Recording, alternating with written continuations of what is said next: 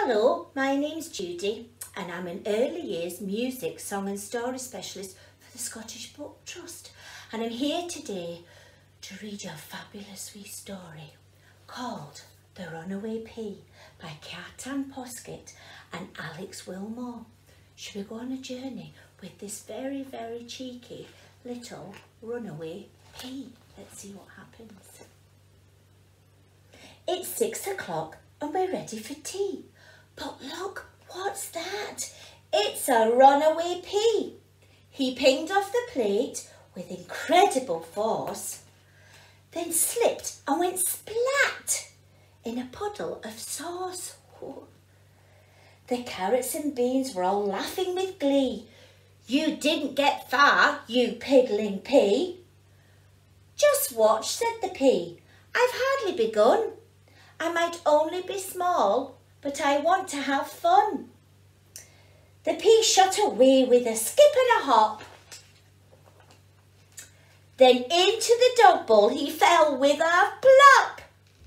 Climb, little pea, climb up the side, quick before Boris's mouth opens wide. The runaway pea jumped amazingly high and so nearly landed in Boris's eye. Oh, Boris's eye's really big. He rolled along Boris's back in a flash, but a flick of the tail sent him flying off. Splash! Where am I? He wondered. His head really hurt. Get out of my tank, said Adele with a squirt. Oh, I think she's a bit cross.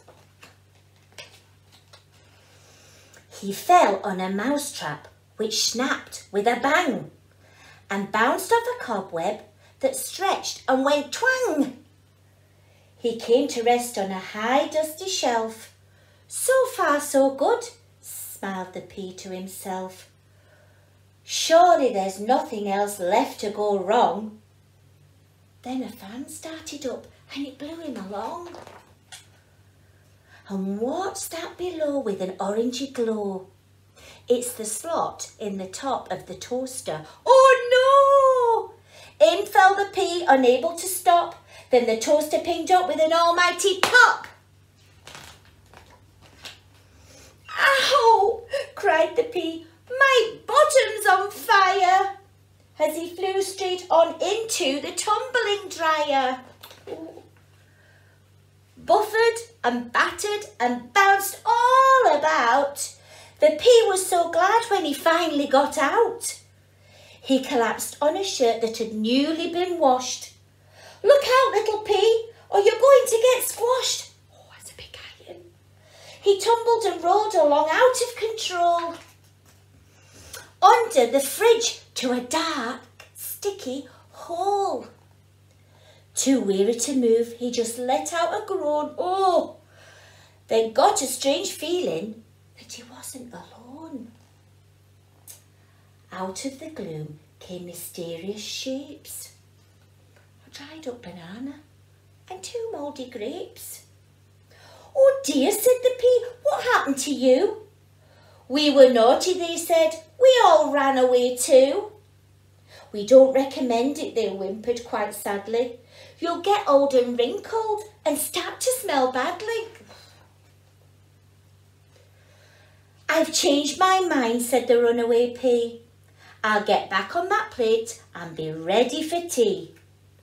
You won't, said the grapes, 'cause you've been on the floor. Runaway pea, you're not loved anymore. The little pea trembled. He knew it was true.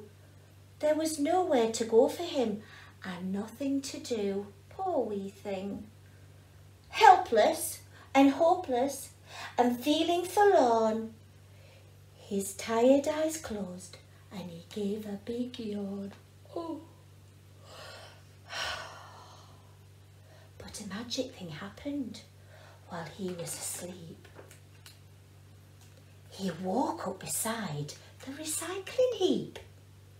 The soil was so soft and the weather was sunny, and soon the pea started to feel a bit funny. Under the ground he was sprouting some roots. And out of his top he was shooting some shoots. Ooh! The shoots all had pods, and inside every one was a party of new peas, all bursting with fun. Woohoo! So if you should ever hear popping or splat, or a splosh in the sink, or a yow from the cat, or a rappity-tap in the cupboard, then please don't panic. It's only those runaway peas. Whee! The end. And guess what? No peas were harmed in the writing and making of this book. Yippee! And I think I'm going to have some peas for my tea tonight. I wonder if them have ever been a runaway pea. I'll have to wait and see. Thank you for listening to the story today. Hope you all really enjoyed it. See you again next time. Bye.